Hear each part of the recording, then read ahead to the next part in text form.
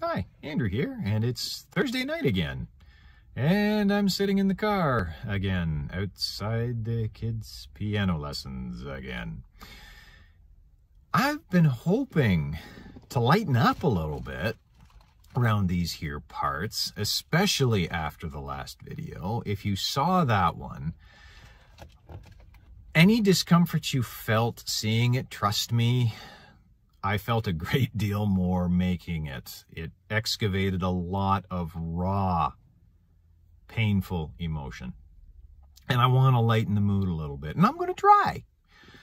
I've been keeping an eye on the scene, an eye on the passing scene. And there have been things that are there to help lighten the mood. I saw a supercut of various talking heads around the world basically laughing at Prime Minstrel blackface. He's now being openly mocked around the world, which you want to say, you know, part of me, my gut says, which is a good thing. It's not. It's a bad thing when the leader of a G7 nation is the butt of jokes around the world. He's a punchline. And we're stuck with them. Having said that, some of it was pretty darn funny. But there's been great amusement. I don't know if you followed the Joe Rogan saga. Joe Rogan, the most popular podcaster in the world, is in trouble for something he said 10 or 12 or whatever years ago. People who did the exact same thing, whom he came out and defended, are yabbiting him. You know, from Abbott and Costello, hey, yeah, but.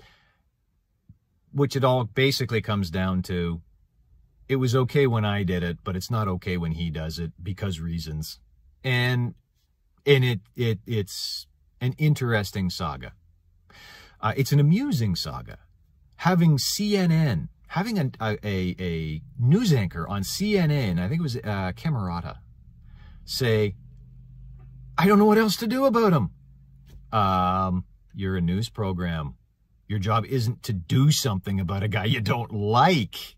Your job is to report the news. Pretty funny stuff.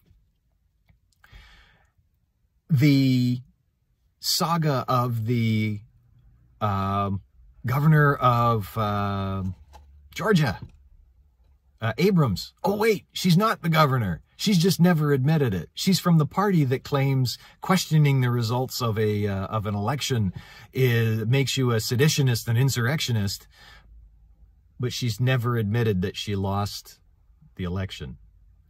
She's morbidly obese. What's the #1 comorbidity to COVID death? Obesity.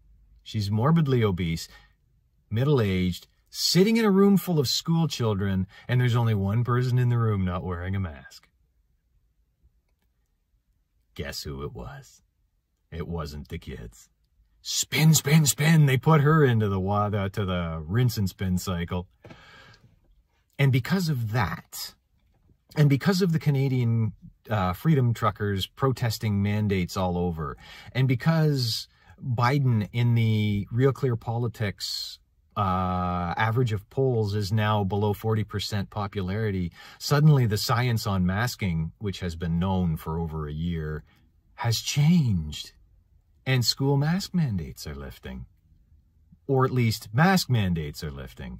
But the real goose steppers like Hochul in New York and their fat, flatworm, fuckwit, fascist prick Ford are never going to unmask the kids. The people who are least at risk, who get the least benefit from masks, are the people who are going to be the last to get their faces uncovered. The people who are taking the most damage. I'm trying to be funny here. I'm not happy. Then there's the GoFundMe saga. If you remember, GoFundMe stole $10 million. When several American governors said, you know, when you say you're a fundraising campaign and you accredit a campaign and you disperse some of the money to that campaign, and then the mayor of Ottawa and the chief of police and probably the Canadian Prime Minister give you a phone call and say, we don't want you to distribute that money, and then you say, yeah, you know what? We're just going to give it to our pet charities. That's wire fraud. At least under several interpretations, it's wire fraud, and several of American governors said, yeah, that's wire fraud. We're going to investigate you. And suddenly, GoFundMe decided, oh, we'll automatically return your payments. Another fundraising organization got involved. And the Freedom Trucker protest has a great big pile of money. And now fascist flatworm fuckwit Ford is trying to legally steal it.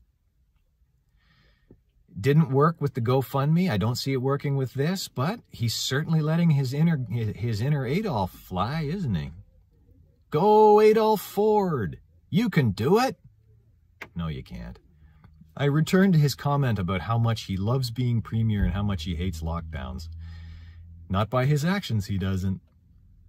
I have talked to my children about these events, and I talk to them in a much calmer tone than I speak to you, and a much more neutral tone than I speak to you. And I give them, I try to give them the facts just straight down the line. And my 11-year-old has the most incredible bullshit detector. I told them what was happening with GoFundMe. That's stealing, Dad. Yeah. I told them Trudeau's comments, initial comments about the convoy, and they both, my oldest and my middle boy, looked at me. That's just going to make them madder. Yeah. Trudeau is dumber than my 11-year-old. Try to be amused, folks. If you let it get to you, you end up like you saw me in yesterday's video. Don't let it eat you up. Don't let it get to you. I said it before, I'll say it again. Thank you, Mark Stein. Be happy, Warriors. We can win this. We're in the mid-game, and we've got an ugly stretch, but we can win this. Keep up the fight.